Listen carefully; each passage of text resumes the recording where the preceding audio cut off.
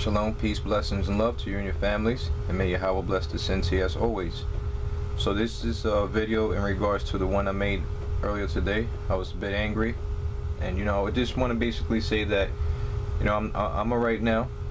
I've collected my thoughts, and I'm not going to be angry, because it tells us how the Most High Yahawah, He's compassionate, He's gracious, and He's slow to anger. So we're not better than the Most High.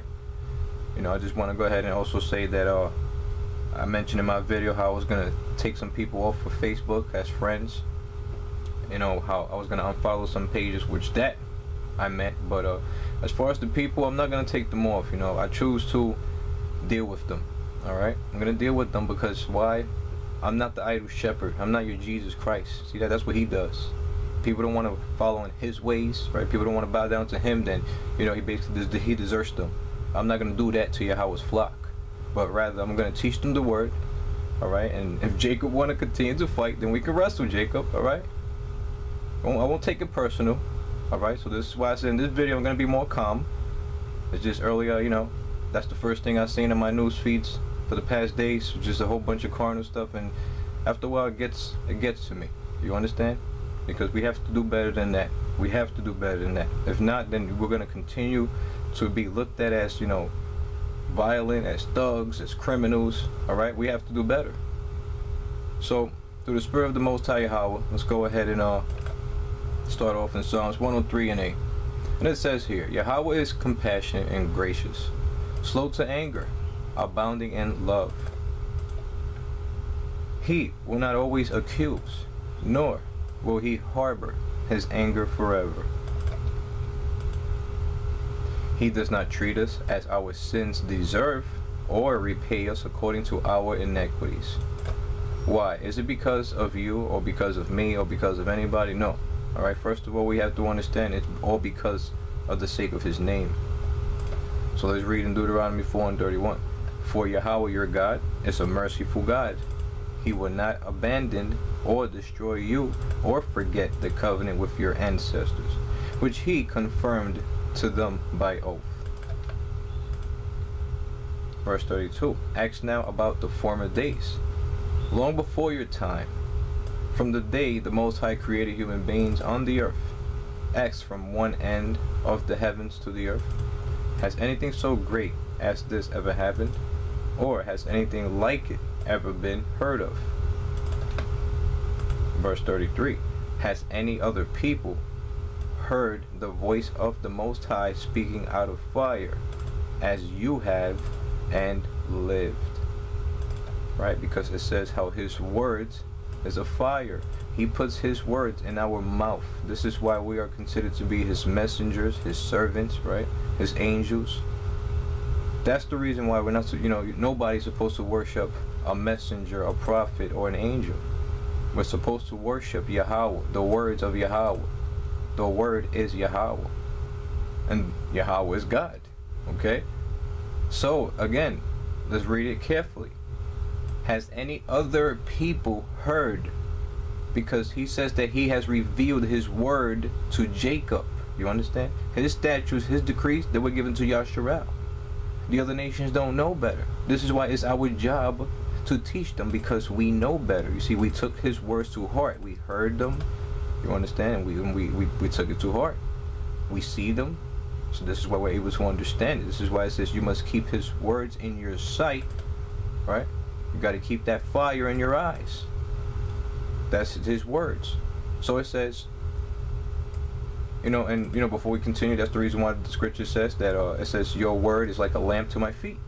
You understand? Because that's what's going to guide you. So again, has any other people heard the voice of the Most High speaking out of fire, as you have, and lived? Verse 34. Has any God ever tried to take for himself one nation out of another nation by testings, by signs, by wonder, by war, by a mighty hand and outstretched arm, or by great and awesome deeds? Or by great and awesome deeds like all the things Yahawah your God did for you in Egypt before your very eyes. Alright, so again, you have to be spiritual minded so you can see these things. This is why it says before your very eyes. This is why the scripture tells you to keep, keep His words in your sight. Do not let it depart, because then you're going to forget everything the Most High did for his people. Alright? Including what he was going to do right now in these times. A lot of you have forgotten it because you've been believing the lies of your enemies, man. Okay, so this is why there's a lot of confusion. This is why there's a lot of strife. But we have to get it right. Verse 35 says, you were shown these things so that you might know that Yahawah is God. Okay, so that you might know. This is why it says, you know, you have to consider it. You have to understand. You have to meditate on his words. Joshua 1:8. You have to meditate on it. You are your own worst enemy. All right, you know, you can go ahead and argue and debate with anybody else in the world, but you have to understand that you have to take the words of the Most High Yahawah to heart. Okay, you were shown these things so that you might know that Yahawah is God. Besides him there is no other.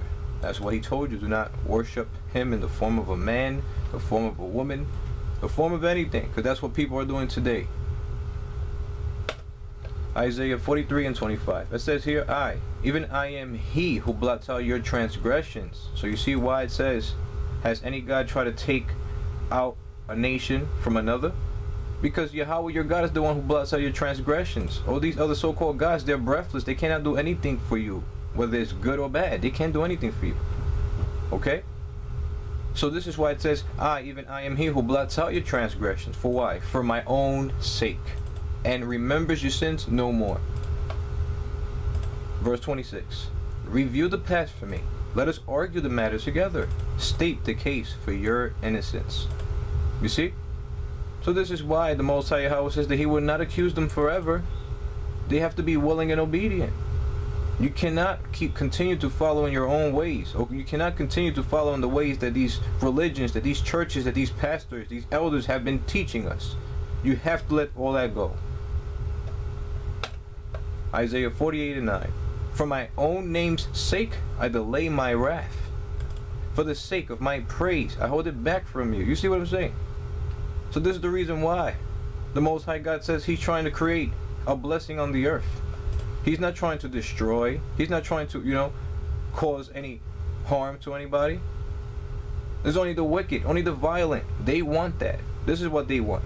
Okay? But the Most High God says that he's delaying his wrath. For the sake of my praise, I hold it back from you, so as not to destroy you completely. The Most High God, he wants you to get it right. He wants you to get his name right. He wants you to take his words to heart. All for the sake of his praise, all for the sake of his name. Do you see that? That's the reason why you are still living. Okay, it's not because, you know, you've been believing in the right thing for all these years. No, it's for the sake of Yahawah's name. He wants you to get it right, and for the sake of his praises. He's still expecting you to, you know, to offer those pure incense offerings to him, those prayers, those praises. So now we're going to read this here in Jeremiah 9:4. This is why it says this here. Beware of your friends. Do not trust anyone in your clan. You see what I'm saying? So again, you know, you've probably been studying the word with these group of people for years, and you've been, you know, you've been taught that, you know, what they believe in is the right way and all this other stuff. But the Most High God, Yahawah, your God, when he gave you his words, and he told you to pay attention to them, he said to beware of your friends. Do not trust anyone in your clan. For every one of them is a deceiver, and every friend a slanderer. Why? Because they're not speaking according to the words of Yahawah. Okay? Again, the Most High Yahawah says, you know, those who speak according to his words, they are the ones who are enlightened. They are the ones who have been anointed, rather say. Alright? We don't want to get anybody confused, but they are the ones who've been anointed with Yahawah's words. That's the reason why the Most High God says that, you know, the wise will shine brighter than the stars, because they're going to be anointed with the Most High Yahawah's words. They're going to speak according to his words. So Jeremiah 9:5 says, friend deceives friend, and no one speaks the truth. They have taught their tongues to lie. They worry themselves with sinning. Which, you know, this also goes hand in hand with this here.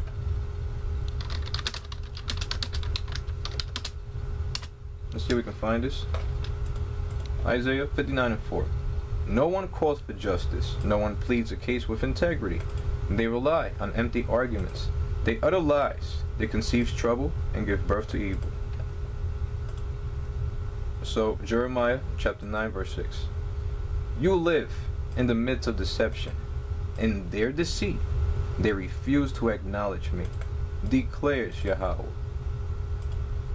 verse 7 says, therefore this is what Yahweh Almighty says, see, I will refine and test them.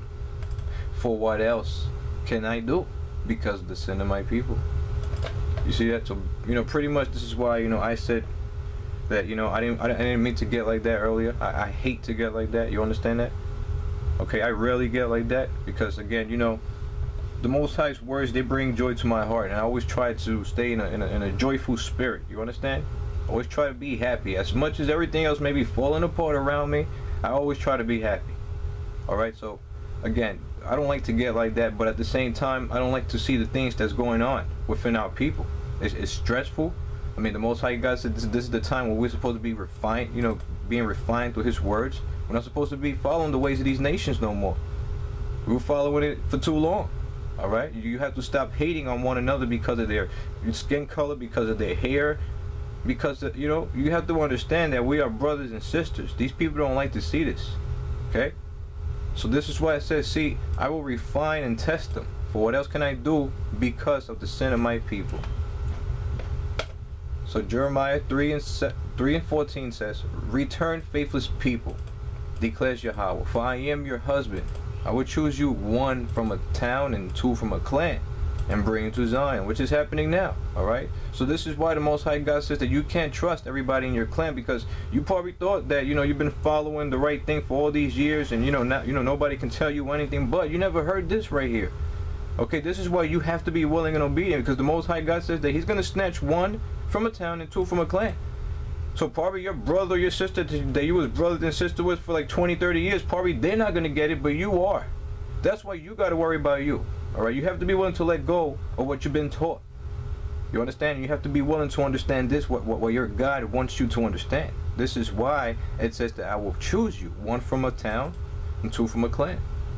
Whether you used to go to churches, whether you used to be in some kind of, group, cult, camp, whatever you want to call it. Those are the clans that the Most High Yahweh is bringing 1 from and 2 from. Alright, like it says here, sorry.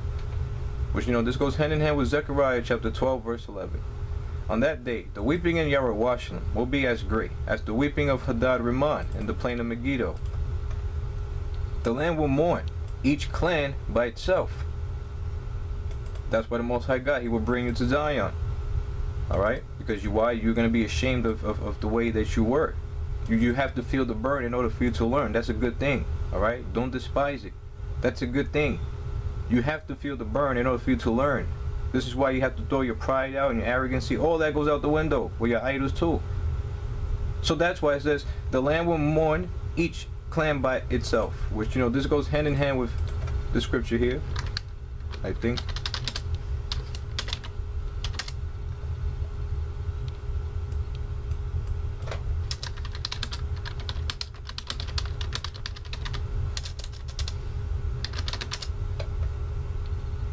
Okay, Ezekiel 7 and 16. The fugitives who escape will flee to the mountains. See that? Most High God told you about, Mount Zion. It's a place with mountains and ravines that drinks rain from heavens, right? So that's why Mount Zion is our refuge. Okay, because the Most High God says that destruction has been decreed for the whole land. So the fugitives who escape will flee to the mountains. Like doves of the valleys, they will all mourn, each for their own sins. So you see why it's good for you to feel the burn so you can learn.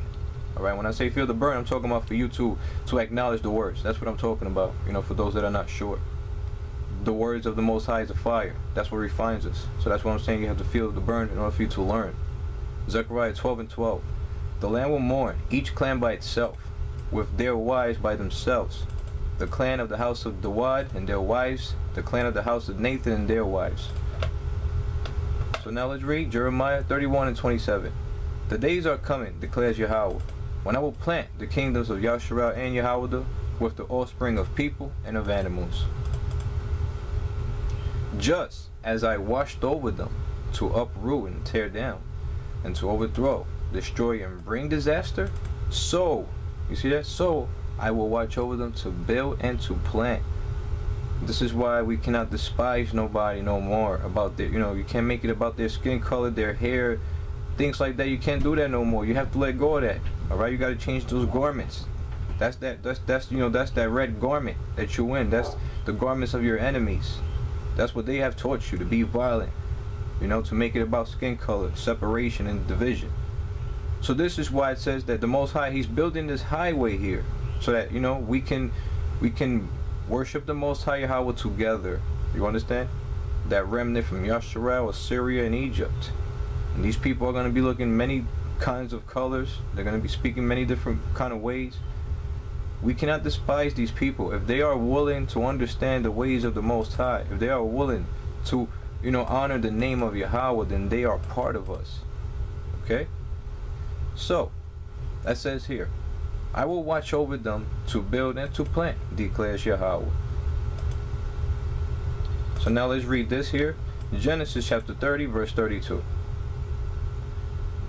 Let me go through all your flocks. By the way, this is Jacob prospers. So let me go through all your flocks today and remove from them every speckled or spotted sheep. Again, this is Jacob, making an agreement with Laban, Rachel and Leah's father. Alright, so it says here, let me go through all your flocks today and remove from them every speckled or spotted sheep, every dark colored lamb, and every spotted or speckled goat. They will be my wages. You see that? Every dark colored lamb, every spotted or speckled goat. So this is why the Most High Yahawah says that you cannot despise the foreigners. Okay, because they were going to be part of Jacob. Let's read this here in Micah chapter 5. Well, you know what? Before we go ahead and read that, let's continue to read a little bit more. Genesis 30 and 33. And my honesty will testify for me in the future. You see that? Whenever you check on the wages you have paid me, any goat in my possession that is not speckled or spotted, or any lamb that is not dark colored, will be considered stolen. So that's why it says this here. Micah chapter 5 verse 7. The remnant of Jacob will be in the midst of many peoples, like dew from Yahawah, like showers on the grass, which do not wait for anyone or depend on men. Okay? Again, in the midst of many peoples. So this is why it says in Zechariah chapter 9 verse 11, as for you, because of the blood of my covenant with you, I will free your prisoners from the waterless pits. See that? What is the waterless pits? Those churches, those religions. Verse 12 says, return to your fortress, you prisoners of hope. Even now I announce that I'll restore twice as much to you. So now let's read Isaiah 14 and 1. That says, Yahawah will have compassion on Jacob. Once again he will choose Yasharal and will settle them in their own land. Foreigners will join them and unite with the descendants of Jacob. See that? That's the prisoners, okay, that are in those waterless pits. This is why we're not supposed to despise them. Okay, this is why you got to share your food and your drink with those who are hungry and thirsty. It's the right thing. Isaiah 58 and 6. Is not this the kind of fasting I have chosen to?